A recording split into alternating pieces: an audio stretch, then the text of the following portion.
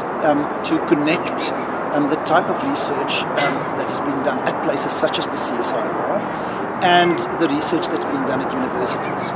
So in particular what we did is the CSIR teamed up with the University of KwaZulu-Natal, and we set up what at that stage was a joint centre funded by the CSIR and by the University of KwaZulu-Natal.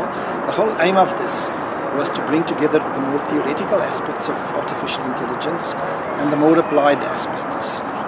So in a sense, to close the gap between those two aspects. So that's essentially how the whole thing got started. Now there are quite a number of research areas in which we work.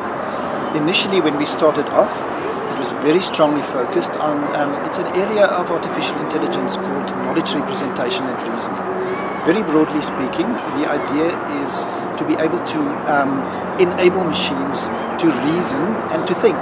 Not entirely the way in which humans do, but very similar to the way in which humans would reason through a problem and try and solve a problem. So as I say, that was the main focus of what we looked at when the centre was still only a centre between the University of KwaZulu-Natal and the CSIR. What has now happened is that the centre has expanded.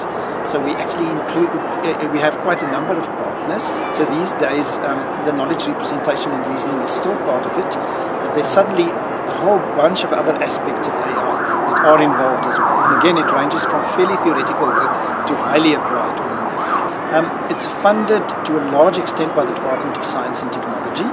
At the same time, we have established, if you like, a principle that's called the principle of reciprocation. So the idea is that each of the different partners would put in some funding, and the CSIR, through funding provided by the DST, will reciprocate. Of course, it doesn't always work that way much in that it's, if you put in a rand, that it will be matched with a rand by the Department of Science and Technology. So that's a broad principle.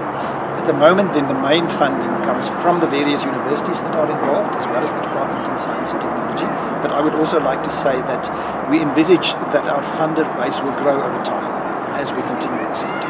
For the most part at the moment, the collaboration that we envisage is firstly through other universities. Having said that, we also have industry partners.